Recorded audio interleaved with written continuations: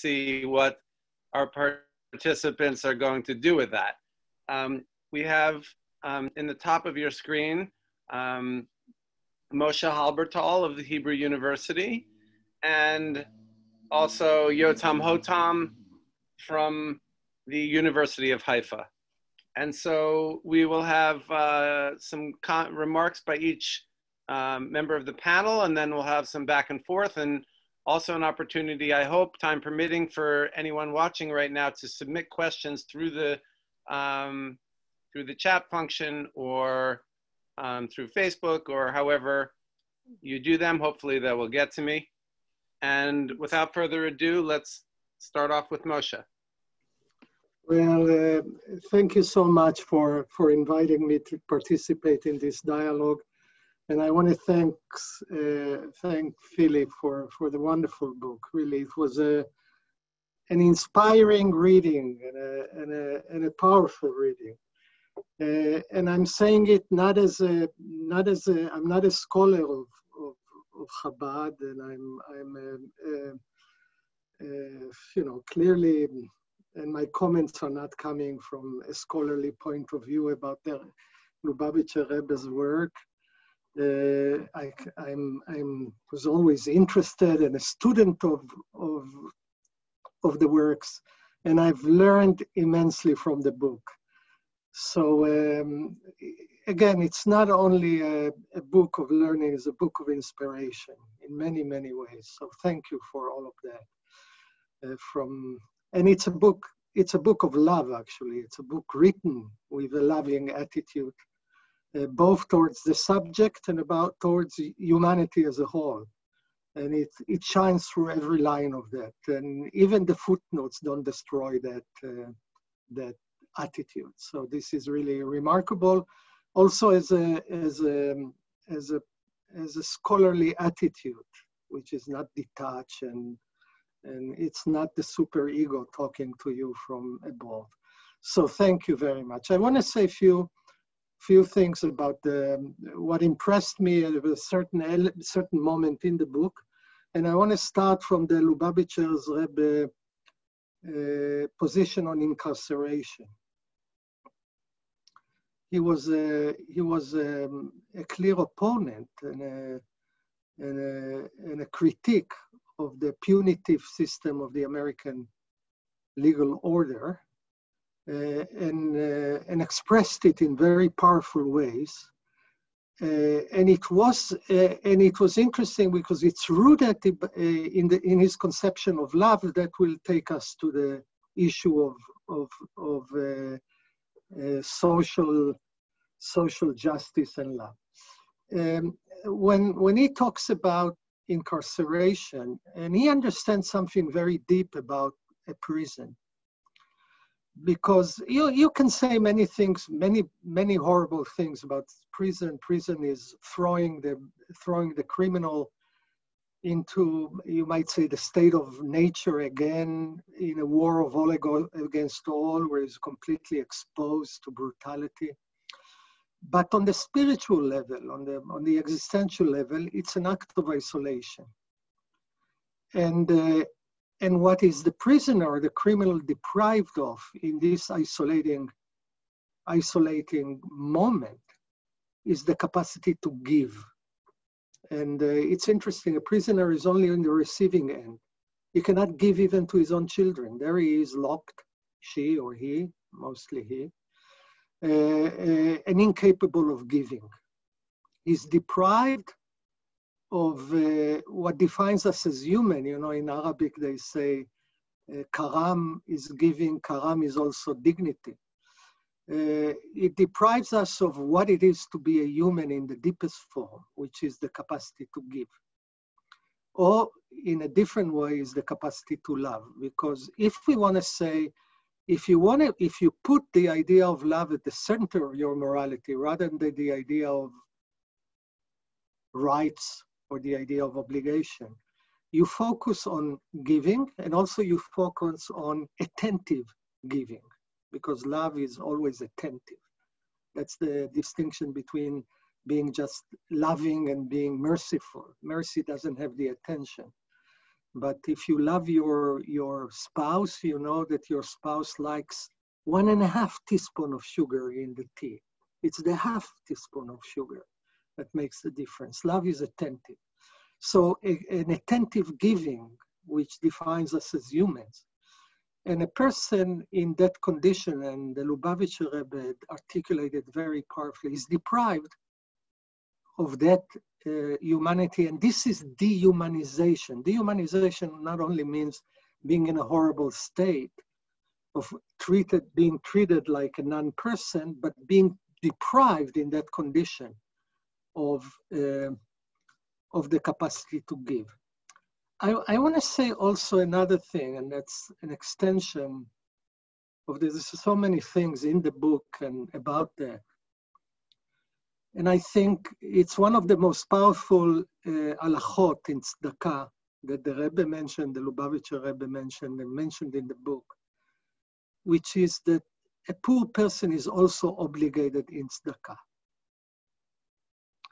Because part of the condition of poverty, besides the lack of material resources to supply your needs, is that you're deprived in your dependency of the privilege of giving.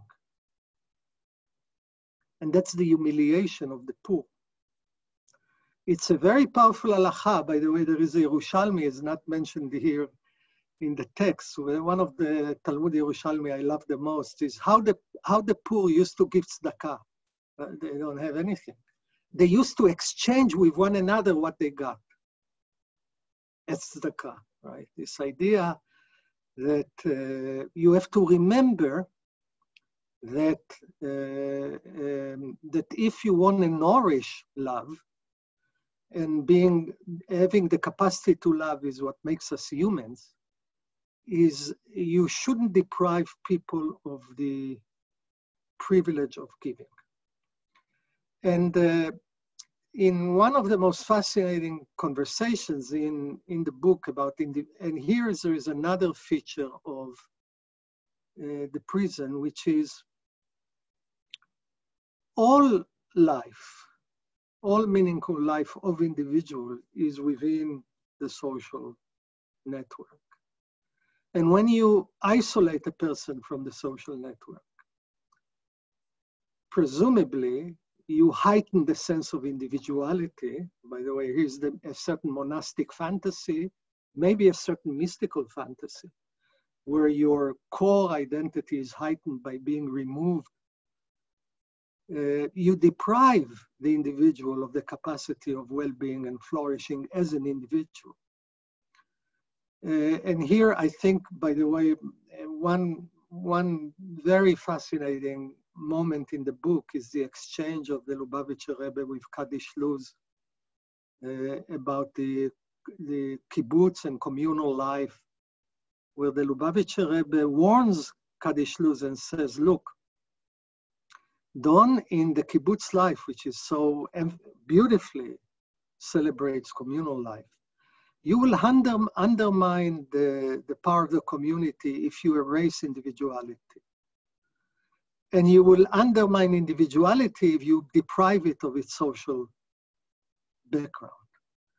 And here we come again to what we will call the ethics of love. So I want just to make a certain connections. I mean, all of this is embedded in a certain larger metaphysical point of view, etc. Some of it powerful, some of it paradoxical, some of it sometimes not fully coherent in many metaphysical strict sense, but that's not what matters. I think, and this is something that comes out through the book, I want to stress it, is that Yahadut being a religion of the law, and the Lubavitcher Rebbe always understood that, it puts a check towards other formations of religion, two formations of religion that are deeply, deeply attached to a certain mystical paradigm, which is the religion of otherworldliness. Now, if you are part and parcel of the religion of the law, you cannot be a religion of otherworldliness. And this is a feature of Jewish mysticism. As long as it's attached itself to mitzvot, it has to be this worldly mysticism, the mysticism of this world. Because mitzvah is a rule-oriented towards amendment and repair of the world. This is why whatever mystical flight of otherworldliness, or as well another block, is the religion of interiority. I mean, there is another paradigm of religion, which is very deep, both in the mystical tradition, but not only that.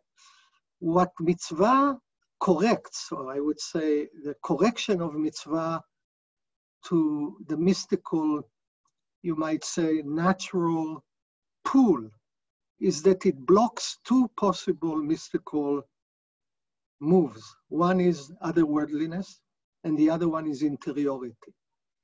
Mitzvah is not an interior moment, it's a moment of action. And I think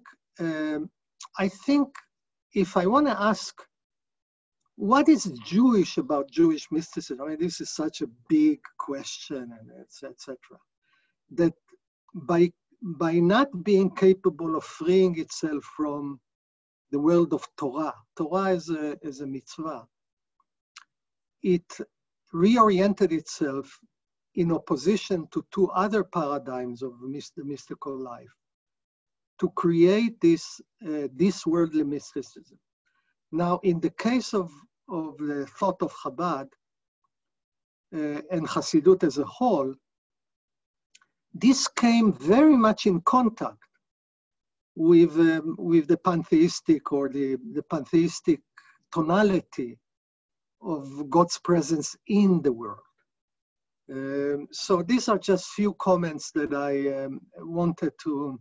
It's more my, I would say, initial inspiration from the book. And I would say one feature. They're books that you learn a lot from, and clearly I learned a lot from the book. And they're books that after you read them, they might make you a better person. And this is one of these books. It might make me, it might make me to a certain degree a better person. And thank you for that gift.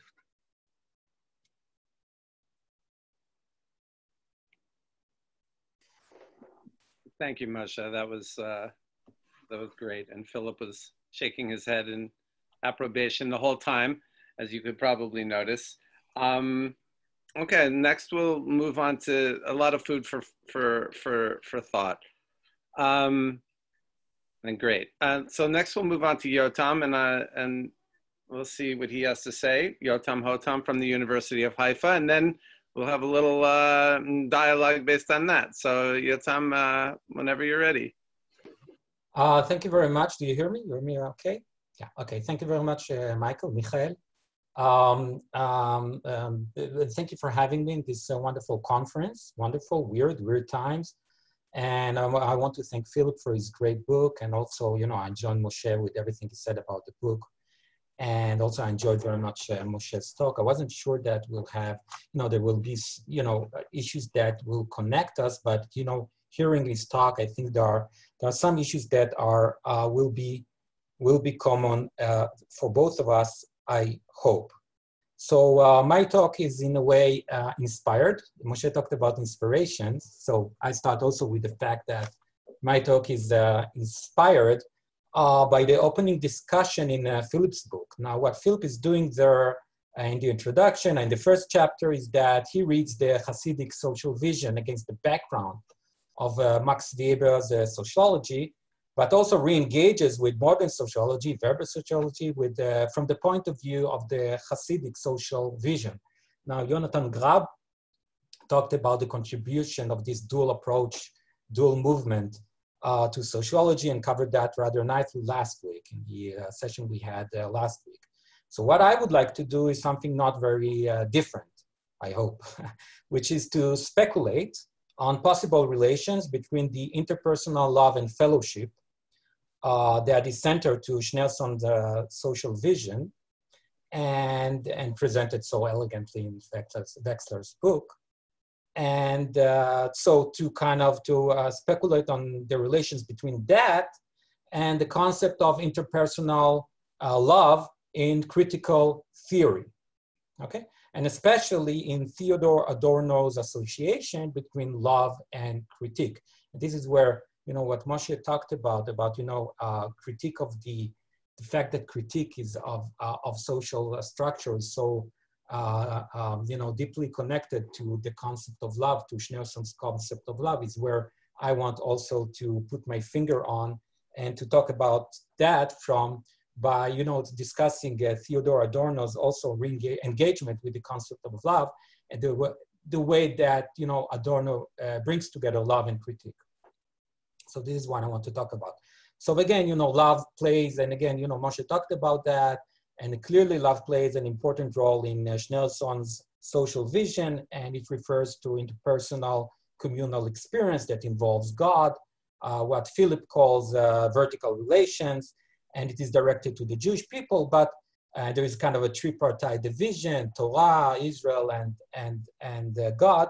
But Philip also makes the point, and this is an important point that Philip makes, that love applies to humanity at large, okay? And that it applies to all people as a form of universal responsibility. And there is here a citation that I like, because, you know, it talks about that, you know, the entire world is illuminated by this type of interpersonal love. So this is the point. This is the universalistic point that Philip makes, and what is important in this universalistic approach is that it demonstrates what Philip calls a theological realism of love, which means a focus on the material world, you know, mysticism of this worldliness, on the material world and the social conditions in which we find ourselves and that need to be addressed. My point would be that regarding these aspects of love, Theodor Adorno could not agree more, okay? So I'm moving now to talk a little bit about Adorno and his addressing of the concept of love. And what is especially interesting to me is to see how Adorno repeatedly, though not systematically, you know, but repeatedly talks not only of love, but also on how he connects love and critique. And this is clearly comes out in his writings in the 1960s. Okay, and there are many examples for that, some examples for that from his different writings, but I want to talk about one example because, you know, I don't want to take too much time. I just want to make clear one example. This comes from his lecture, Erziehung nach Auschwitz, Education After Auschwitz, a lecture from 1966, quite a famous one that is used, perhaps overused many times. And in this specific lecture, Adorno makes a differentiation. I need to explain a little bit. He makes a differentiation between two types of consciousnesses or two types of people. One, he talks about reified consciousness. This is one aspect. And then he talks about the other type of consciousness, which he calls critical self-reflection. So he negates between the two.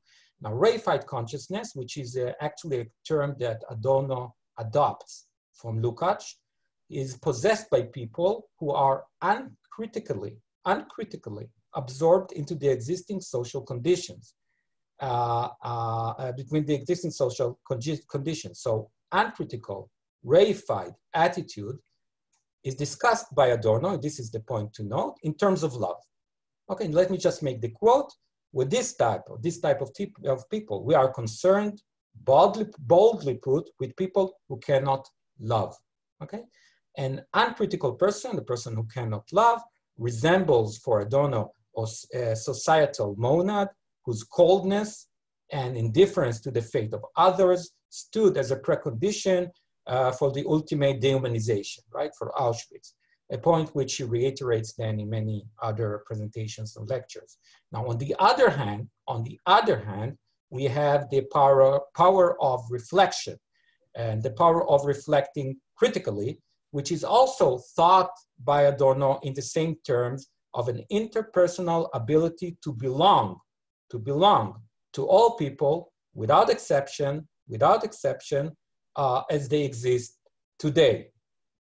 So there is a bringing together of love and critique in a way in which the absence of the one somehow is connected to the non-existence of the other and vice versa. Now, such a bringing together of love and critique might seem strange, but it is actually not a new theme for Adorno. Adorno publishes in 1939, the year he publishes together with Horkheimer, their kind of celebrated publication, the Dialectics of Enlightenment. In 1931, he publishes a short essay on Kierkegaard's doctrine of love. Okay, and in this essay, he engages with Kierkegaard's Leben und Walten der Liebe, works of love. This is the translation of this word. And obviously, I can't go too deep into the essay. It deals with many issues there, but one central issue that I want to present is how Adorno talks about Kierkegaard's theological concept of love as a critical category. Love is critical because Kierkegaard converts the Christian agape, the Christian concept of love, into social categories. And this means that loving people, for Kierkegaard, is equivalent to hostility, and I quote, hostility towards the dominating mechanisms of a society that turns human beings into a mass. So love operates, according to Adorno, as the criticism of the reification of men. And so in this sense, love is critique insofar that it aims to liberate human beings from the circumstances that enslave them, which is the definition of critique for Adorno, for Horkheimer, for all these kind of, for all these critical theorists, for this gang of critical theories, liberating human beings from the circumstances that enslave them. So what Adorno presents is a critique that is dependent of theology. And I would like to push this a little bit further and to call it a form of critical theology. And such a critical theology takes love to represent resistance to in this world, in this worldliness, resistance to the reification of human beings, or better, resistance to enslaving circumstances. Now the point, and this is the second point here, the point that Adorno makes is that Kierkegaard's attempt fails, okay? And I believe that this is also a point in which Adorno distances himself from Christian theology in general.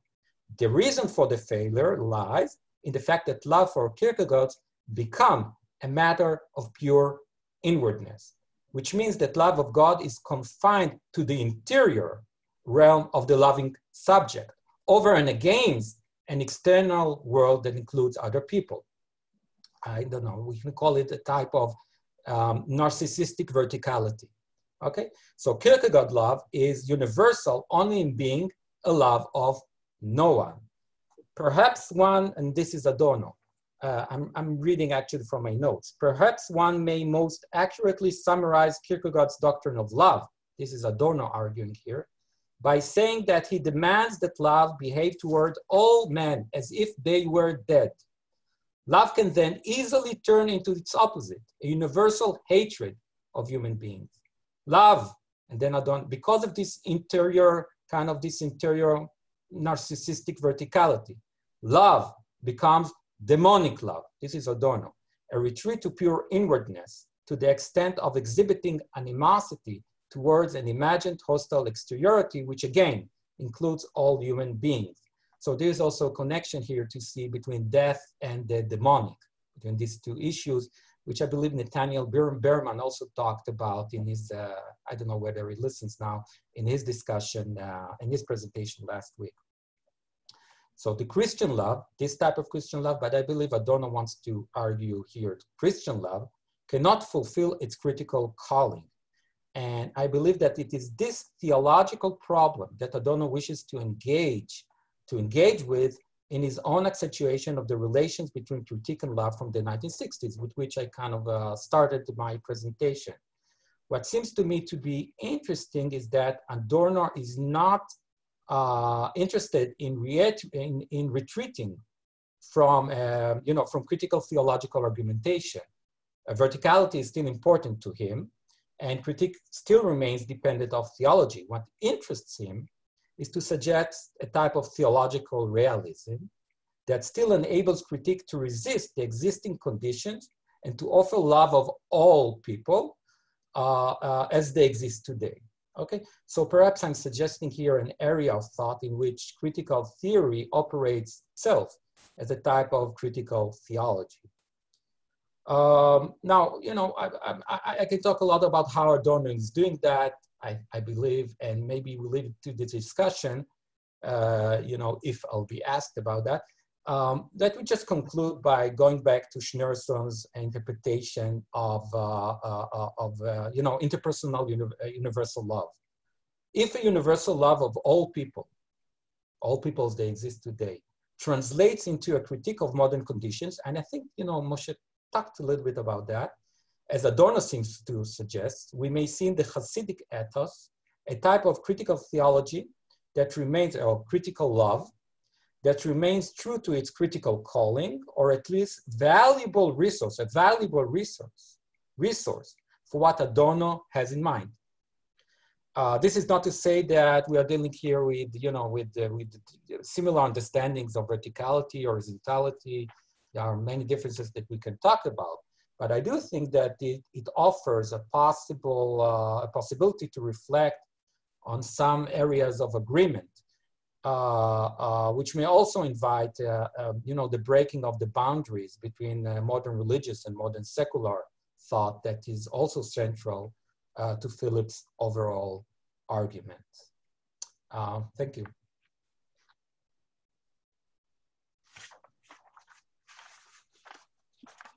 Thank you, Yotam.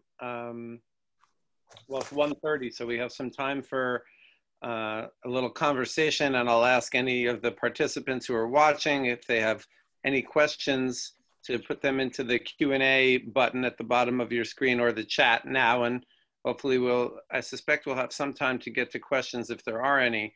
Moshe, did you want to have a response for a moment? Because we have some time to enjoy. Sure, thanks for your time. This was really illuminating in many ways, and Adorno's critique of the way I formulate the Adorno's critique of Kierkegaard's conception of love has to do with this worldliness orientation that blocks the movement of interiority as a religious attitude as a whole.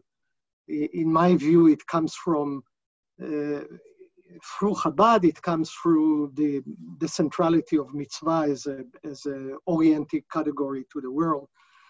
In Adorno, it comes from his social concern and understanding. So this is clearly a very deep point. One thing that came to mind as you were talking is that if you ask yourself, what is exactly the attitude of love in the way it's understood in the tradition and other things, and it relates to what Yotam says. Love is an uninstrumental relationship, right? You love the other, or you recognize the other as a subject of love when you don't relate to the other as an instrument.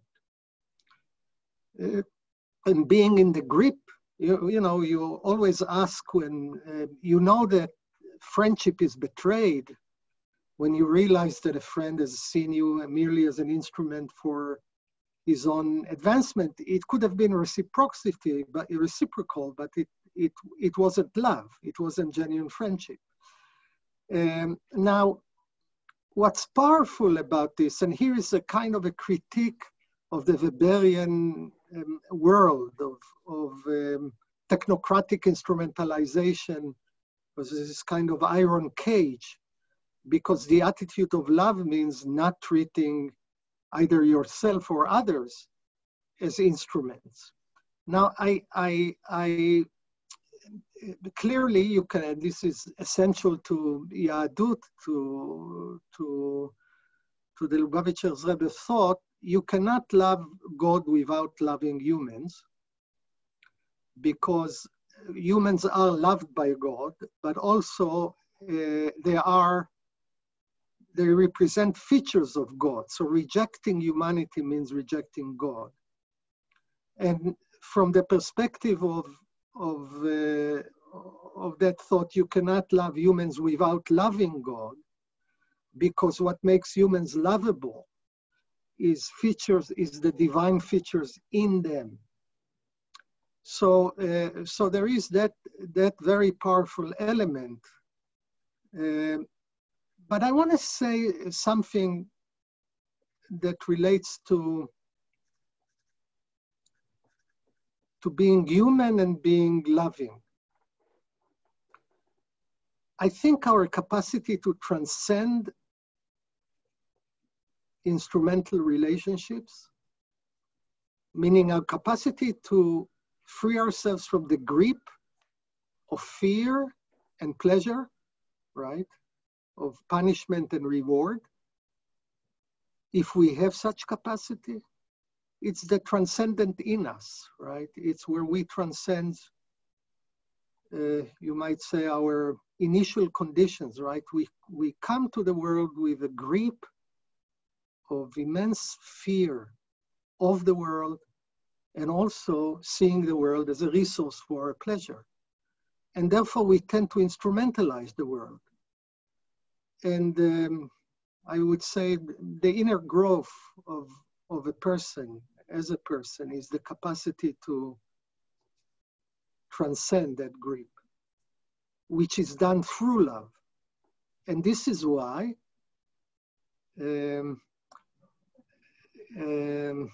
you know, in Vayikra Rabbah, where it says, this is a way where the poor approach the givers. Zachi bi, become merit, have merit through me, meaning the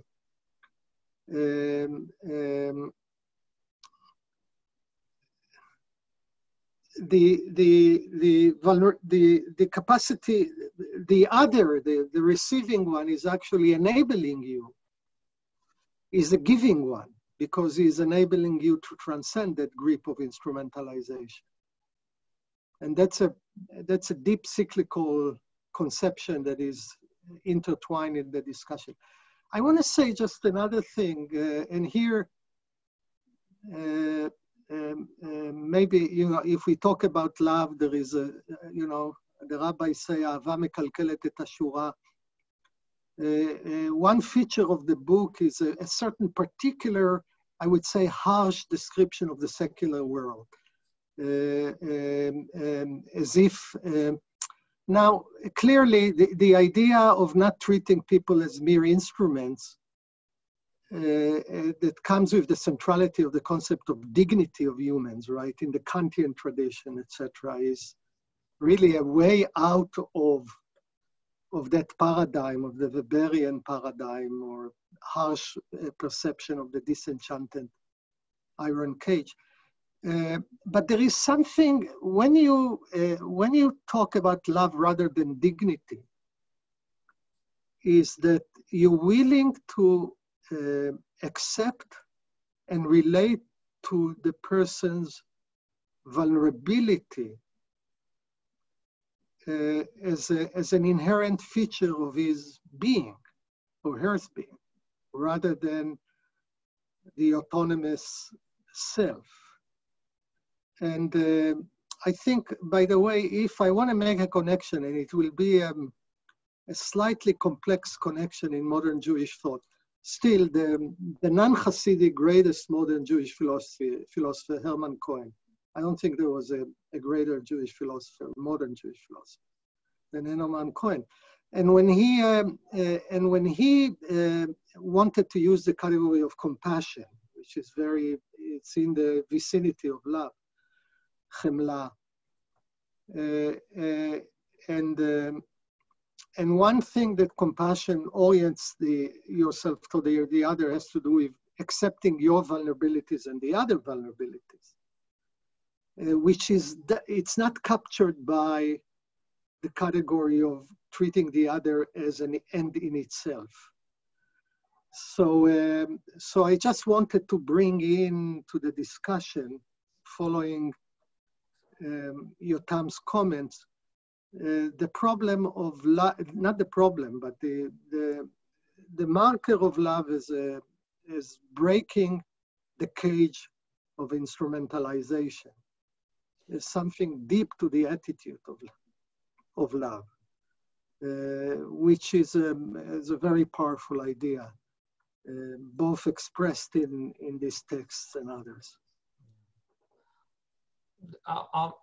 May I ask a couple of words, Michael? I mean, okay.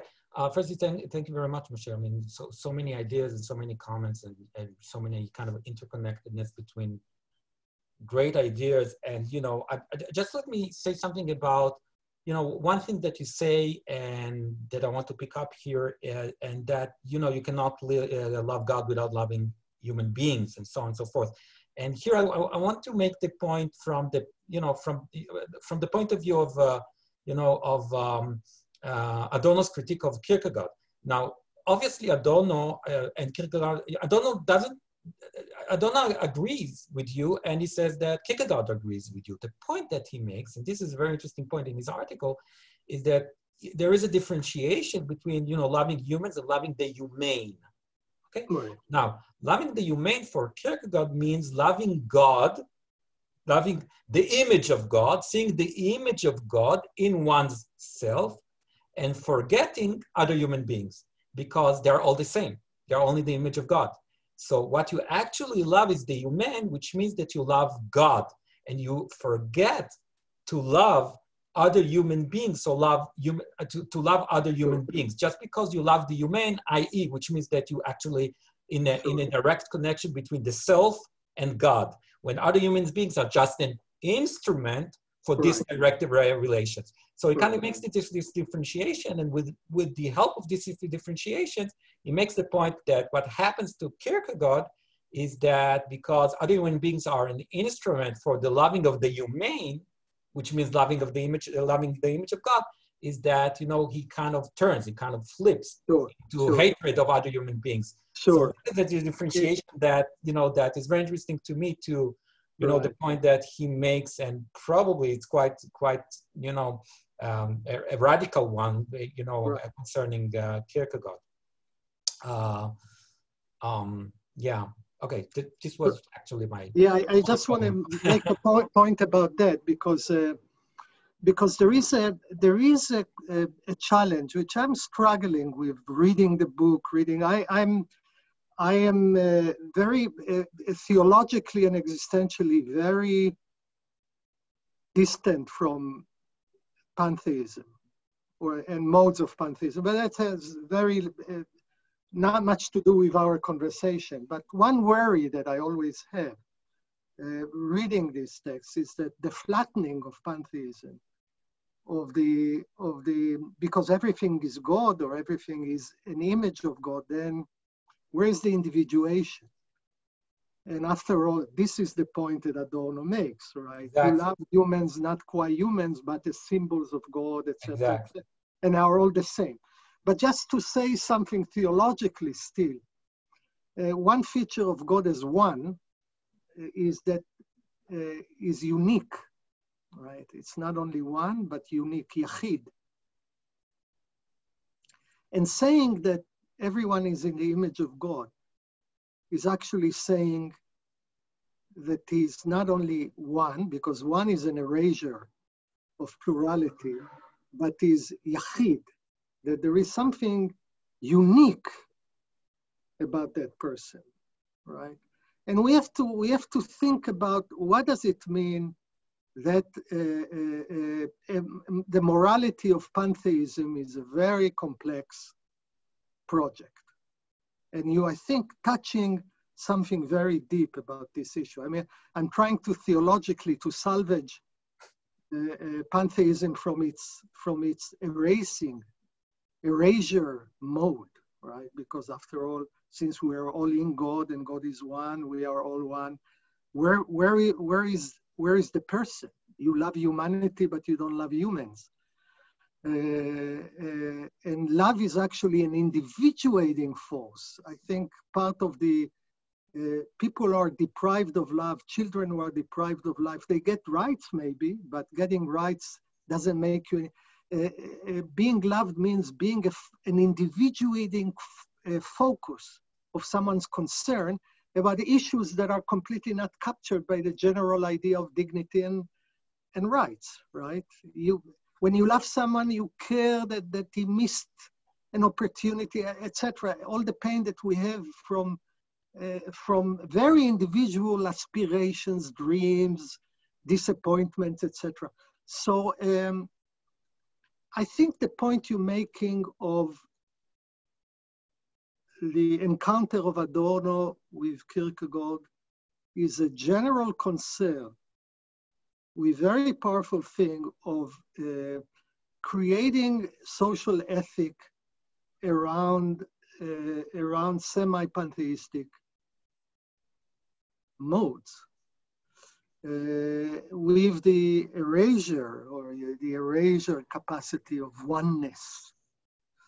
But to salvage it, maybe you have to go through the idea of uniqueness, right? Not echad, but yachid. Yeah. So we're gonna have to work through that question, but it brings something I think very deep about this mystical theology and social mysticism that are based on this ontological ethos, right? Okay.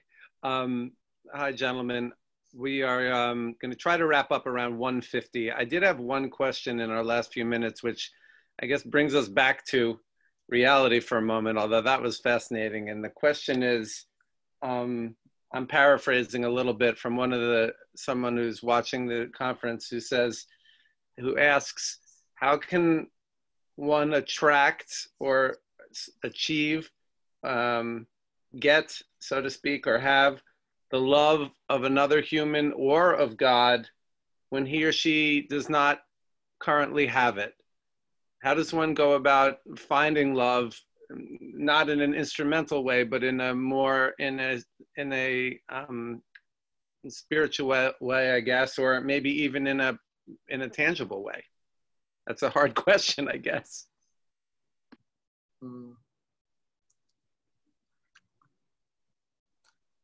This is really a hard question. How do you get to the madrega of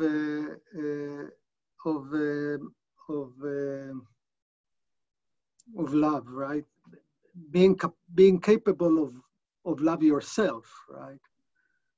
And some of it has to do with just experiencing love of others to you or towards you, etc. But I think you love the things you invest in, right? You love the things that you're investing and you care for. And caring for comes with in the way parents grow to love their children. It's really part and parcel with caring, actively caring.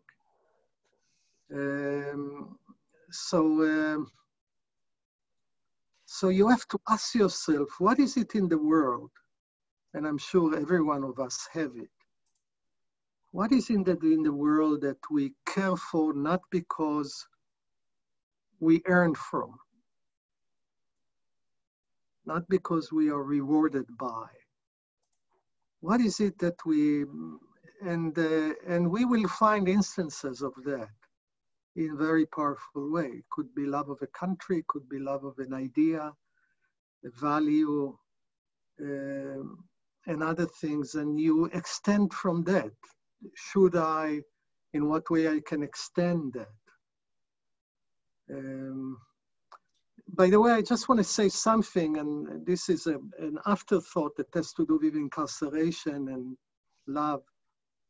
One thing that troubles me in the existing penal system And it's lack of the concept of kapara, atonement, because we know that punishment in the Jewish tradition is deeply connected to atonement. We are coming to Yom Kippur.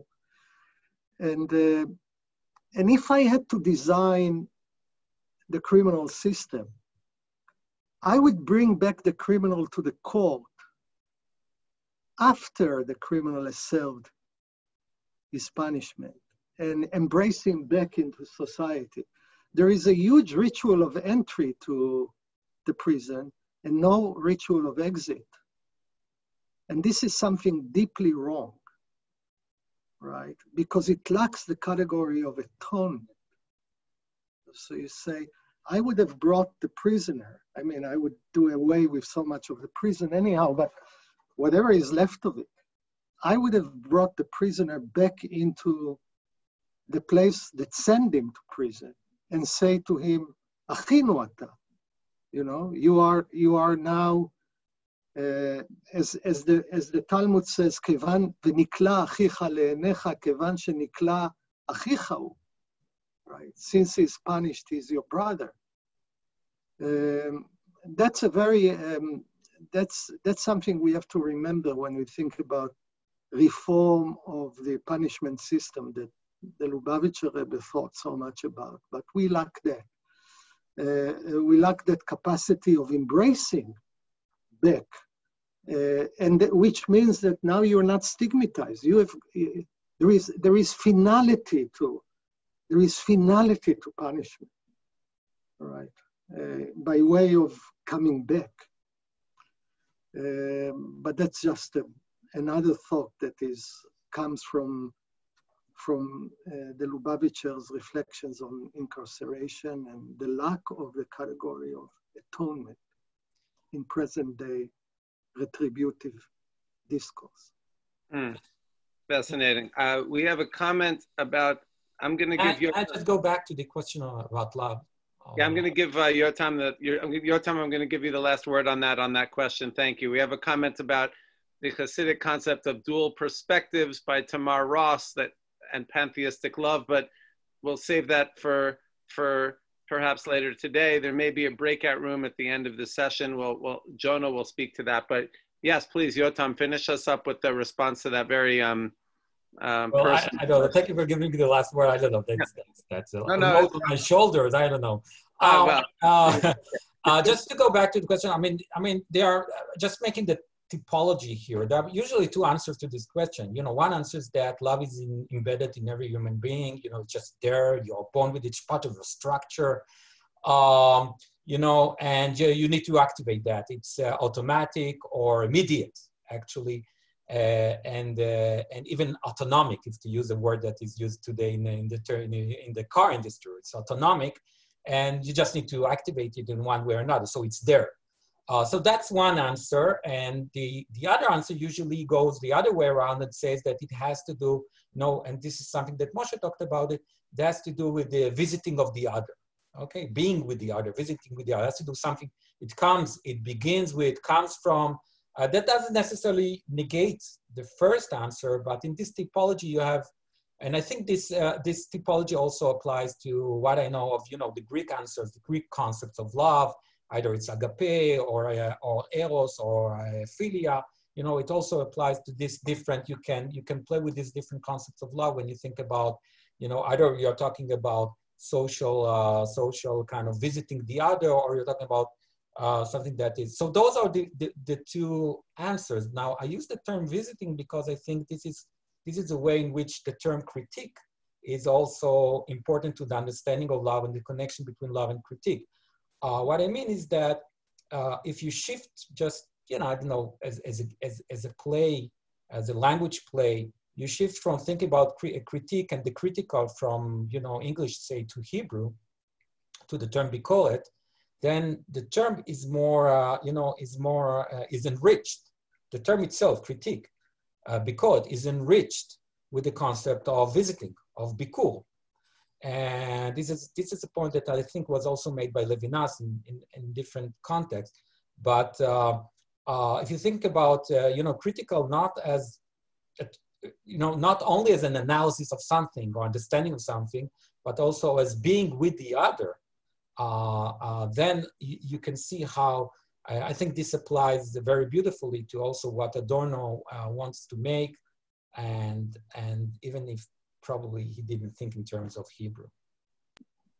Gentlemen, thank you. That was fascinating, and I have a feeling we'll be watching this again, or at least I will be on the replay. Jonah is going to hop back on at 2 p.m., so we have a 10-minute break now. At 2 p.m., we're going to have Moshe Idel from Hebrew University, Hebrew University, speaking on adversity as a growth opportunity. And so we've been watching Social Vision and Love. Thank you, Moshe Halbertal and Yotam Hotam. That was very much. quite special.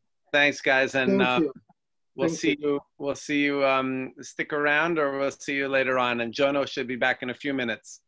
Unfortunately, I have to go because they're closing my office. You know, well, I don't know why. You know, they're closing the university, so I. And unfortunately.